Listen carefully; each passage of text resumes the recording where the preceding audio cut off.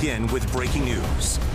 And that breaking news is out of Stockton. Police are investigating a double shooting that killed at least one person. Good evening. I'm Edie Lambert. And I'm Ty Steele. Thanks for being with us tonight. Police found two people shot near Weber Avenue and El Dorado Street.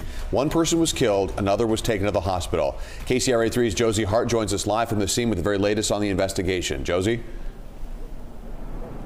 Well, right now we're actually standing on El Dorado Street.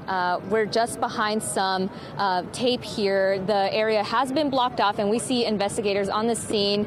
And this is actually a very large area that they've taped off. Several intersections, even up towards Interstate 5. Now, again, this shooting happened at a spot right in between Center Street and El Dorado, just next to the waterfront. So earlier when we got to the scene, we did hear some scanner traffic, and authorities were saying that there were reports of a shooting out here. When we got to the scene, there were witnesses that came up and told us that they heard multiple gunshots out here, and we did see that one person was down on the ground from a distance, and some AMR first responders were doing CPR on that person, and that person was taken to the hospital.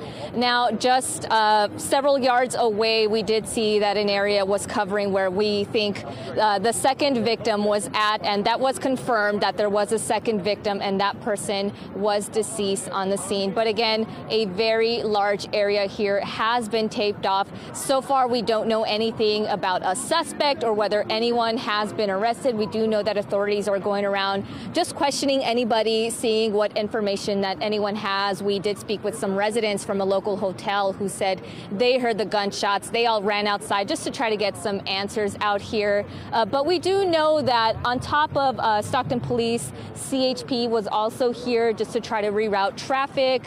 Again, lots of activity out here. Vehicles are being rerouted. We are still going around talking to folks, trying to see if we can get some information from them that maybe helps us piece together what it is that happened out here. But this happened just after 4:30. That's when we heard the scanner traffic, and immediately we saw multiple units rushing out here. And people are telling us that, you know, they're grateful they're okay, but at the same time, they're not surprised that something like this is happening. They say that this is just part of a big problem that Stockton is seeing with ongoing violence. For now, we're going to stay on site, hopefully get some answers from the Stockton Police Department. For now, reporting live in Stockton, Josie Hart, KCRA 3 News.